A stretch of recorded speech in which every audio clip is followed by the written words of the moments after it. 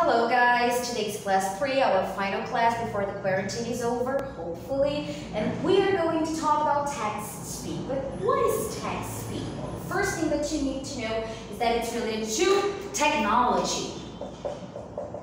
And everybody knows it well. But why text? Because it's related to message, right?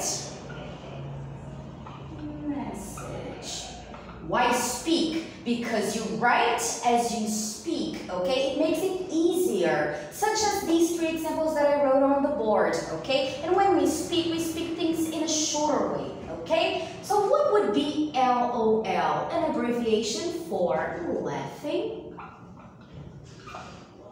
out loud. What about BTW? Do you have any ideas? I'll help you with the first. By the way, very good. And the final one, FYI. I'll help you with the last one, okay? In formation. Any ideas on how to complete this expression? For your information. Perfect, guys. Okay, so now you know what text speak is. Actually, I don't even know if I knew before this class that there was a name for those expressions, but now you do. And all these text speaks and other examples are on page 30 of your books. Take a look. Okay, this is page 30. I don't have to show you there because I'm going to show you some other things, okay? You have a vocabulary related to technology. Okay, and then you have exercise number 2, which is to underline the correct alternative to complete the meanings of the items of text speak. Okay, the first one was done for us. So here you have the text speak, and next to it you have the meaning. GTG, for example, is got to go. Okay, 2. BFN, for example, I'll help you with this one, is bye for now. Okay, and then you have to do from 3 to 10. Okay, let's see how much you know from text speak. When you finish this, you'll have a very famous exercise which is called multiple choice. Okay, it's a reading exercise, and you'll have to do it after you read the text on technology as well, which is digital detox. Do you have any idea of what detox means? Yes, to be out of a habit, right? An addiction. Perfect. Why I pulled the plug on my family. This text is really important nowadays, and I'm pretty sure that your parents have been through this situation. Almost sure. Okay? So you'll have to do Student's Book, page 30. You'll have to do Student's Book, page 31. And you'll have to answer the questions about the text you read. Okay? From 1 to 6. It's basic comprehension. No problems. Did you understand? Perfect. Now let's move to the next thing we have to study today, which is adjective comparison. Okay? We're ready. If you have any problems, you can text me or teacher Karina or send any messages in the Google Classroom. Okay? So, text speak is over. Let's talk about adjectives. Okay? Let me cross it out.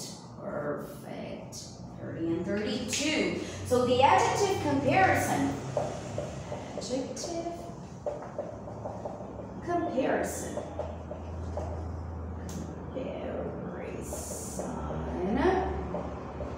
Is on page 33 of your Student's Book. Okay? So Student's Book, page 33. It also needs to be done if you haven't done it.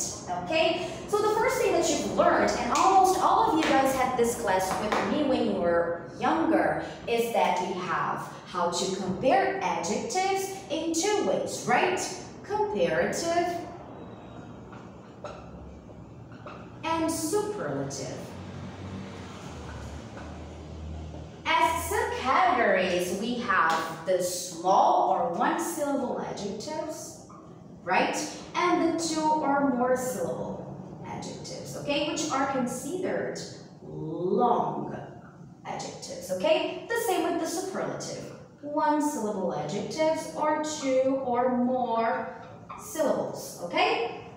or, as I told you, the long ones. Okay? No problems. I'll give you an example. One-syllable adjectives, such as tall. Okay? 2 or more. Beautiful. Okay? One syllable again. Tall. 2-syllable adjective. Let's put a different one. Hungry. But also beautiful.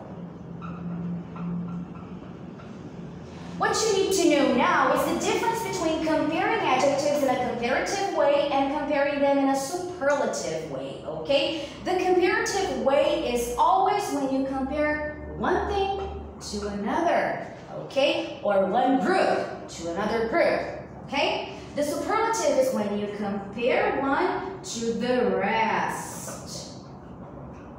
Okay? So how can I use tall this way? Well, you all know Ana Paula, right? I can say that Ana Paula compared to me is tall, correct? So I'll say that Ana is taller than me. Okay? So what happens to the adjective tall? I add ER. Okay? No problems. Perfect. When I say beautiful, I can say that snakes, because I love snakes, are more beautiful than, oh my god, giraffes. I don't think giraffes are beautiful, okay? So let's put it this way. So, snakes are more beautiful than giraffes. Okay?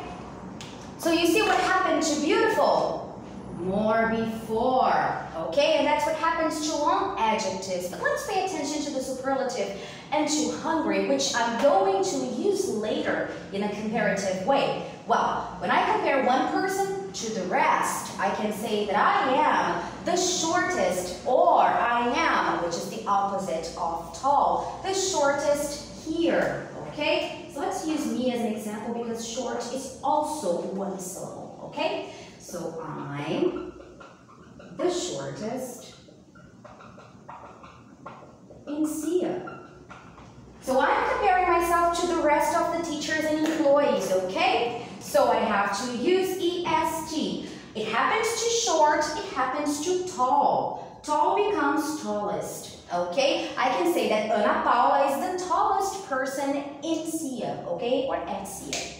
No problems. Good, now let's talk about 2-syllable adjectives ending in Y, such as hungry, okay? I can say that my son is the hungriest person in my family, okay? So let's go.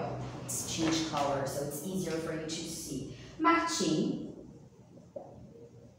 is the hungriest person in my family.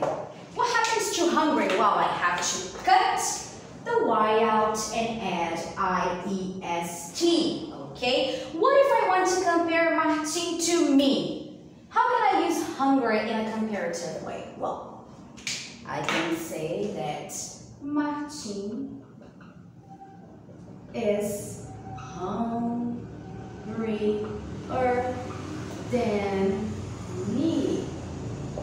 What happens to hungry? Well, I still cut the Y out and I add IER. Okay? Did you understand what you have to do? But the problem is that you guys are FCE students. So these are not the only ways of comparing things, unfortunately. You will still have, let me erase what is done. How to compare things that are alike, okay? So I can say that, let me see. Teacher Mari, do you all know Teacher Mari? Okay, good. So, using yes, equal, equality, okay? So, Teacher Mari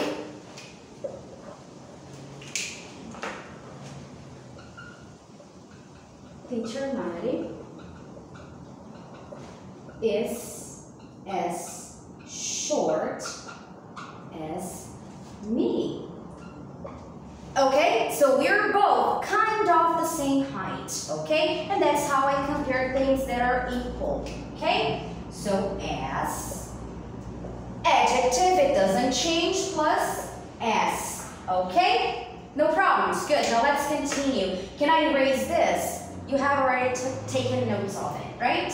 Good. So, to finish, Aula, let's get it here, because the rest we have seen many, many, many times.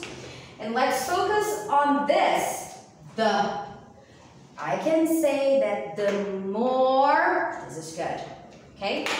The more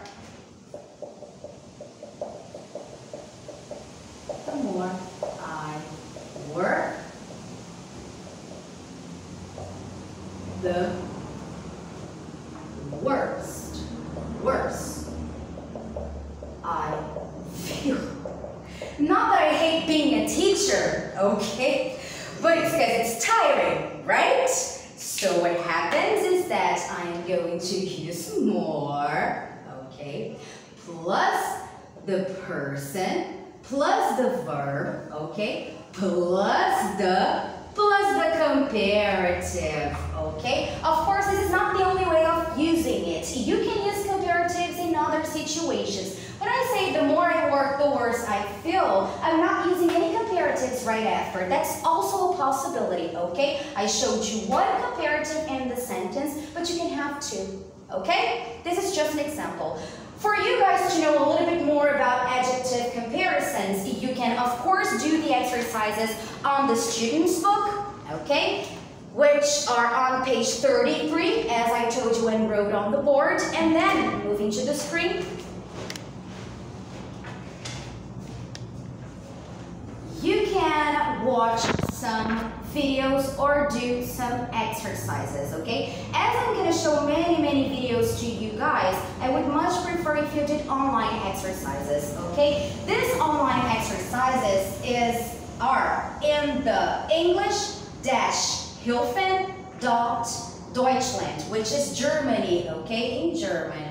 These exercises are pretty easy, but at the same time you have some others to do, okay? Most of them are going to be about comparisons that are not equality, okay, or that have a result or purpose, as the last one I showed you, okay? Most of them are basically comparative and superlative basic level, okay, that you've seen before.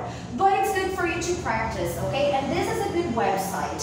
We're going to send you the link in Google Classroom for you to know what to do, okay? And when to do that, up to you guys, okay? To finish, I want to show you that there is a video that you can watch when you finish everything about text speak.